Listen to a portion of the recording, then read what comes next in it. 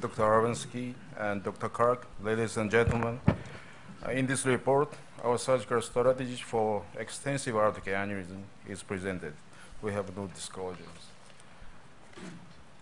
The definition of the extensive thoracic aortic aneurysm is that the aneurysm, which required replacement, extends beyond at least two portions of the thoracic aorta, including the aortic arch, descending aorta, or thoracoabdominal aorta.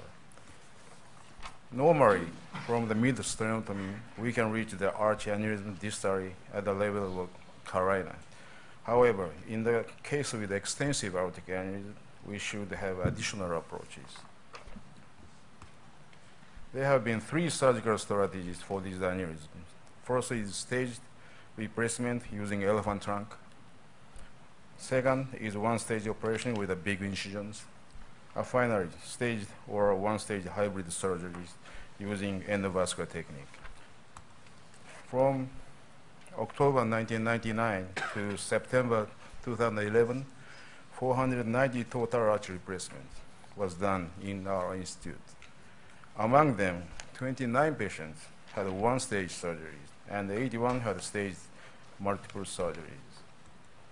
Patients' age ranged from 27 to 82 years. Mean age was 63 years old. The pathology of the diseased aorta was non-dissecting aneurysm in 11 patients, aortic dissection in 18 patients. There were 11 malform patients and 4 had annular aortic ectasias. 2 patients needed emergency surgery due to the rupture of the aneurysm or dissections. With regard to the perioperative brain complications, 1 had an epidural hematoma, 1 had a TIA, and 2 had a stroke.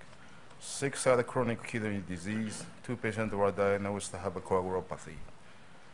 The average standard Euro score was 9, ranging from 5 to 15. In our prior operations, 12 had ascending aortic replacement for acute type A dissections. 3 had endovascular stenting, 3 had a AAA grafting, 2 patients had undergone the Bentall procedures, and 1 had aortic root replacement with valve sparing. The extent of the replacement was from the aortic root, ascending aorta, arch to the middle descending aorta in 4 patients, ascending aorta, arch to the middle descending aorta in 17, and from the ascending aorta down to the abdominal aorta in 8 patients. Approach to the aneurysm was posterolateral thoracotomy in 16 patients. Posterolateral thoracotomy extended to the retroperitoneal space in 7, middle sternotomy and the left pleurotomy in 3, anterolateral thoracotomy with partial lower sternotomy in 2, and clamshell incision in 1. The partial sternotomy and the clamshell incision was utilized to expose the aortic root. The detail of the procedure of a total arch replacement through the left thoracotomy is shown here. Cardiopulmonary bypass was established by femoral. The patient was cooled down to the 30 degrees at the tympanic temperature, and then the descending aorta was clamped. The proximal aorta was opened and the antegrade cerebral perfusion using 3 brown tip cannula was started. Also, antegrade cardioplasia with a balloon catheter was given into the ascending aorta. The aortic arch was reconstructed using 4 branches. Finally, descending aorta was anastomosed. The circulatory arrest of the lower body was not necessary. Arterial inflow for the cardiopulmonary bypass was consisted with a femoral artery in 15 patients, ascending aorta and the femoral artery in 7, descending aorta or abdominal aorta in 5, and ascending aorta in 2. Site for venous drainage was femoral vein in 10 patients, pulmonary artery in 8, femoral vein with the pulmonary artery in 6, and the right atrium with femoral vein or pulmonary artery in 5. This is a case who had aortic replacement from the arch to the abdominal aorta using left posterolateral and retroperitoneal approaches. The patient was 63 years old male, had undergone replacement of the ascending aorta because of the acute type A dissections. He had a 3-channel dissection in the descending aorta. In this particular case, we started from the below to reduce the bypass time. So initially, infrarenal portion of the abdominal aorta was replaced through the retroperitoneal space.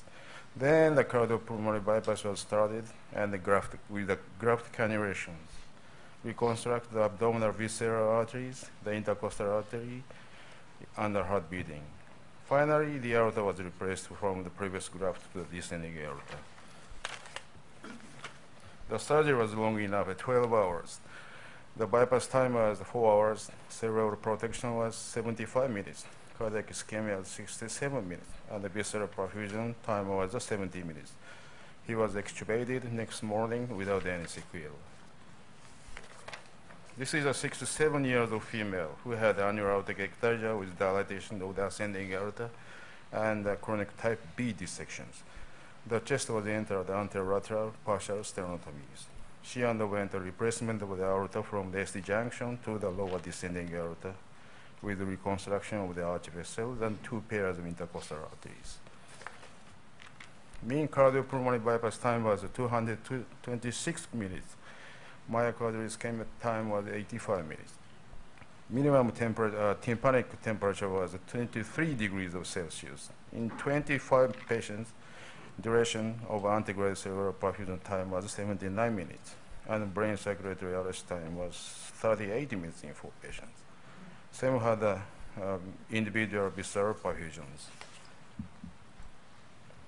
Intercostal artery was reconstructed in 12 patients, and the visceral arteries, including inferior mesenteric artery, were reconstructed in 7 patients. ST junction was plicated in 2, aortic root replacement with valve sparing was done in 1, and aortic valve replacement was done in 1. There were 3 hospital deaths.